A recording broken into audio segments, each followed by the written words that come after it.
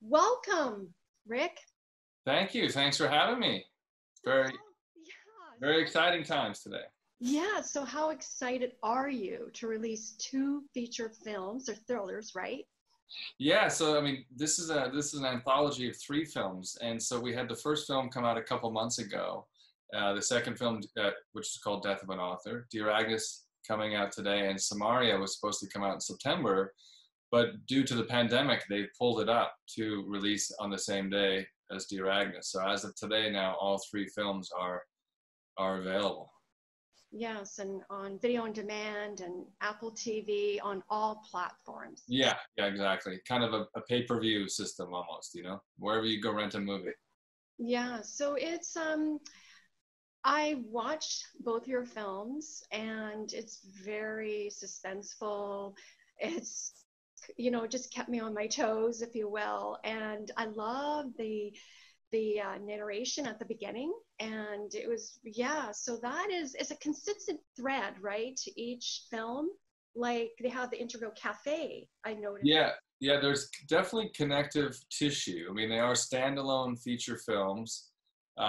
There's a lot of Easter eggs. I mean, one of the thrilling aspect for us is to be able to make both films and now all three available at the same time because we hope an audience will, watch them in close proximity because you'll find Easter eggs and there's crossover characters, there's crossover locations, and the more, you know, we hope people will find those elements to see the connective tissue across all three.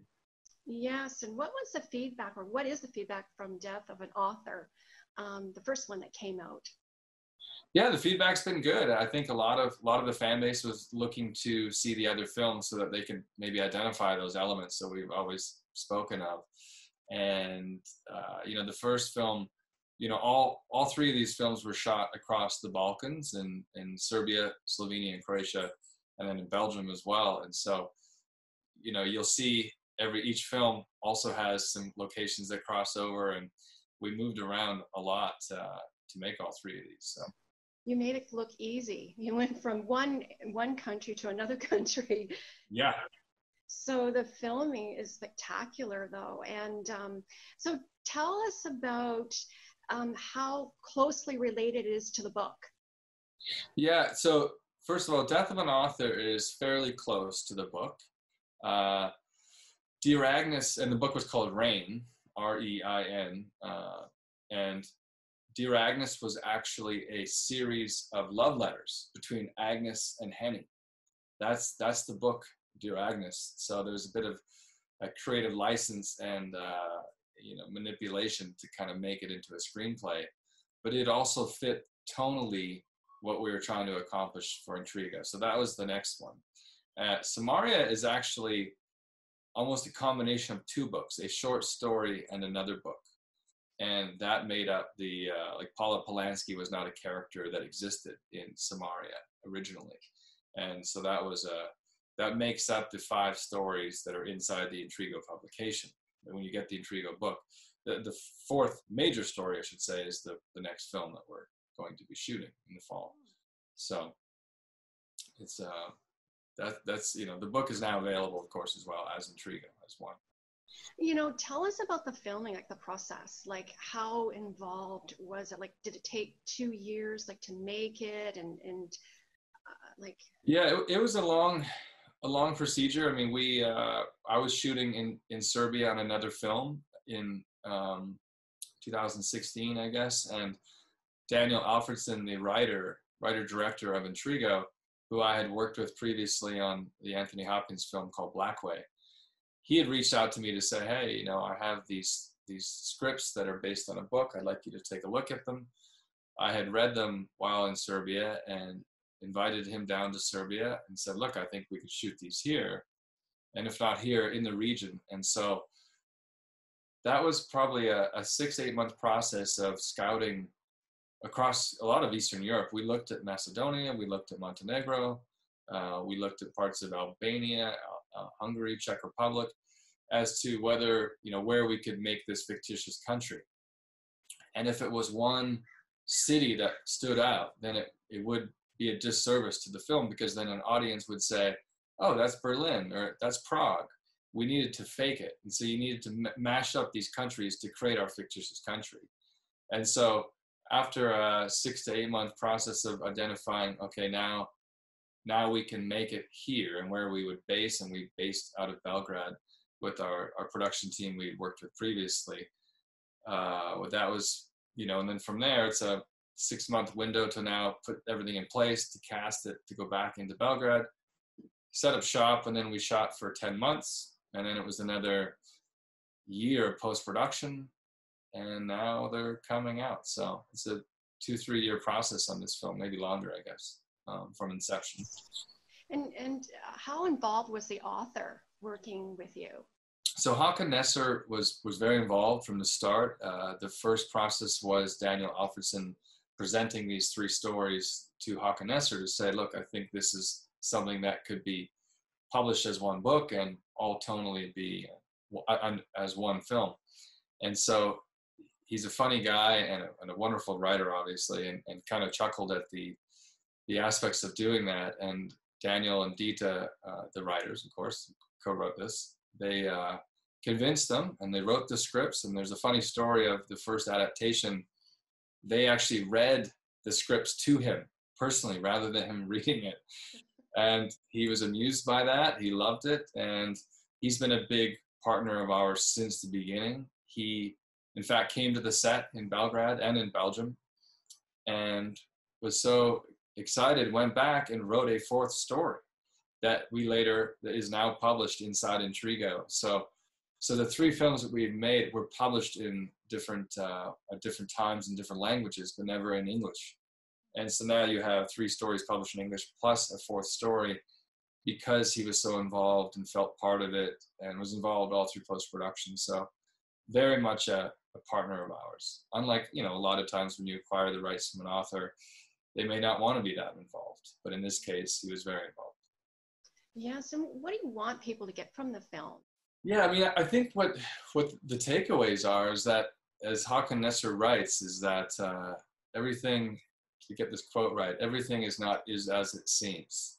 And a lot of people around you and in your lives all have, there are hidden stories and hidden lives in there. I mean, I had a meeting this morning with a director that may be part of this, saying that how many people he knows that, the son that they have, they've never disclosed to the son that is not the father, and all these interwoven family secrets and mysteries that they are all around us, and that never to not turn your back to that stuff. And so in these films is that you start to learn that you can't trust where that character is going in their arc. You can't trust the storyline because you're waiting for that twist to come about with it. And you'll see that, obviously, as you see all 3 films, that's a theme across all 3. Yes. And Rick, how do you maintain your stamina? How do you... Producing in general or during a lockdown? In general, how do you, maintain a healthy lifestyle? Well, from a business standpoint, I'm motivated and inspired by logistical challenges and complexities.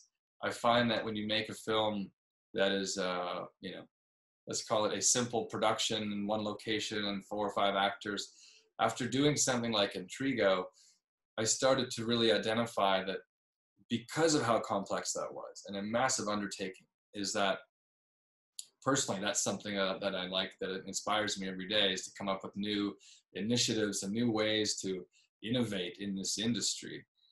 From a health perspective, I mean, I think like a lot of us, as filmmakers, you're doing 18 hours a day. I play hockey 3 times a week. I train 6 days a week.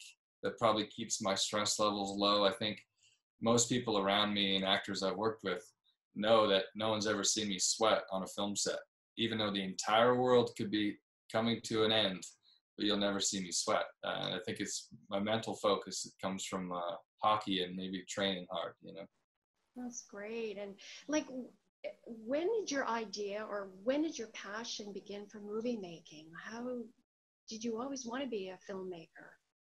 Yeah, I've been fortunate enough that I've always I think in my yearbook from high school, it says, "Where will you be in 10 years?" And it said, "I'll be in Hollywood making movies." And I think I beat that actually by 4 years or 5 years, because I actually was in the business right out of high school. I grew up as a child actor, and that was my passion early on, until I realized where my strengths actually lied, and it was probably behind the camera than in front of the camera. And I've always liked working with people, and a very goal-oriented person as well. So when you go to make a film, you have your script, and that's all you have. And you're going to have to add 100 ingredients to it, meaning your crew, and you're going to have to add 20 cast members who you don't know who they are. You're going to meet everybody for the first time. You tell this story, you take it through post, and you take it to the market, and it's done. That's like you've actually nailed the goal, and you're on to the next project. And so there's something that's always kind of been inside me, I think, about setting a goal like that, and you can accomplish it and move on, and you continuously do that. So it's always motivating in life to continue that. I think I've always wanted to be a filmmaker from the beginning for that reason, I think. Wow. Who influenced you? Were you any influences for you, like any role models? Yeah, I mean, I think I had a lot of, I grew up in a small town in Canada, and I was always, I had work ethic that was instilled in me very young by my father. And I think you combine that with whether it be technology. We had a film program in our high school that was a late entry into the school system to get a film program. And so nobody really knew how to work the equipment. And I ran with it and just started making short films, and seeing the medium that you could use. I always, say that in this business, we have the ability to make the biggest impact on the most amount of people in the world in pop culture. Ultimately, it's harder to impact a grander scale of people if you don't have that outlet and that this medium of filmmaking ultimately. So I recognized that early, that a camera can tell a story, and that story can translate in Uruguay or Indonesia or Russia. So combining that with initially doing stage work as an actor, I was a huge fan of a lot of the old classic actors. Like, I was a big Charlie Chaplin fan. And so that nostalgia of storytelling combined with the medium that I now can control, whether anybody sees your movie or not is a different story.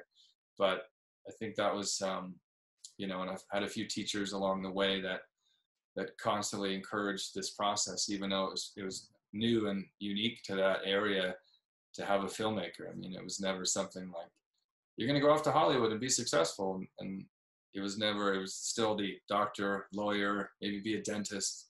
It was so foreign to have this ability.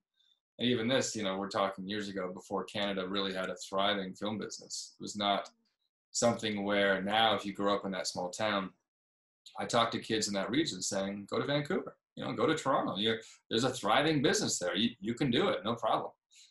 Whereas when I came through there was this tiny little show that had just started shooting there called X-Files. And that's what launched the Vancouver industry, basically. So there wasn't the opportunity. Back then, it was definitely foreign. But the work ethic and the drive is certainly something that pushed me along the way. Well, you are a role model for many.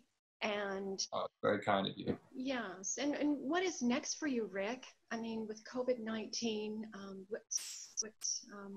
Well, we're very much keeping our finger on the pulse. We've been doing a lot of interviews globally to really figure out what is the next chapter of filmmaking. And the film industry won't look the same, much like the rest of the world and a lot of different industries. And so we've been exploring, how do you go into production? When do you go into production? What types of films will we be making, both from a storyline perspective and a logistical perspective?